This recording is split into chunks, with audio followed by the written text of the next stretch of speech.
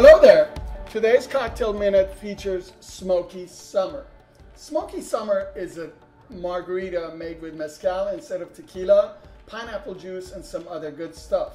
Well, the thing about mezcal is all agave plants that are made into booze down in Mexico become mezcal, but only blue agave plants create tequila. So all tequilas are mezcal technically, but not all mezcals are tequila, if that makes any sense.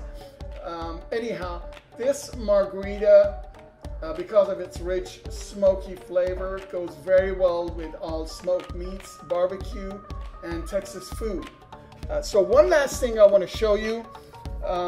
This brand of mezcal, Vida, has a rich smoky depth that makes this drink perfect. And no, I swear they haven't paid me any financial consideration, but I hope they're listening. So enjoy, drink responsibly, and I hope to see you at our next Cocktail Minute.